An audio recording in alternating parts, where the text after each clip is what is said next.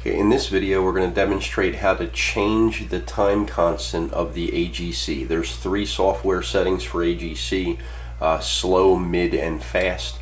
And I feel they're a little slow, and I like to tailor them a little different. What is nice about this is that they're mode independent, so if you have the rig in sideband, you can make your adjustments, then you can go to AM or FM and then make your adjustments, and they'll change with mode. So essentially, hit your function button, push and hold the AGC button. It will go into the 3 different settings.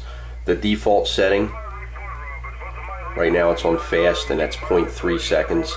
I still think it's a little slow, so I'm going to select that and turn the VFO knob, and I'm going to speed it up to 0.1. You can actually turn it off. So if you need to turn it off and manually ride the RF gain, you can do that.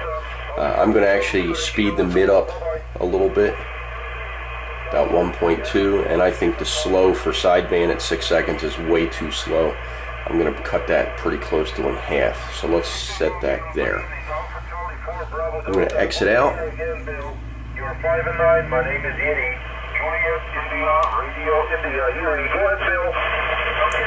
So the fast is more characteristic of what we would normally see on an analog radio. I think the mid is where I'll run it normally, and then there's slow, which sounds a little bit better to me.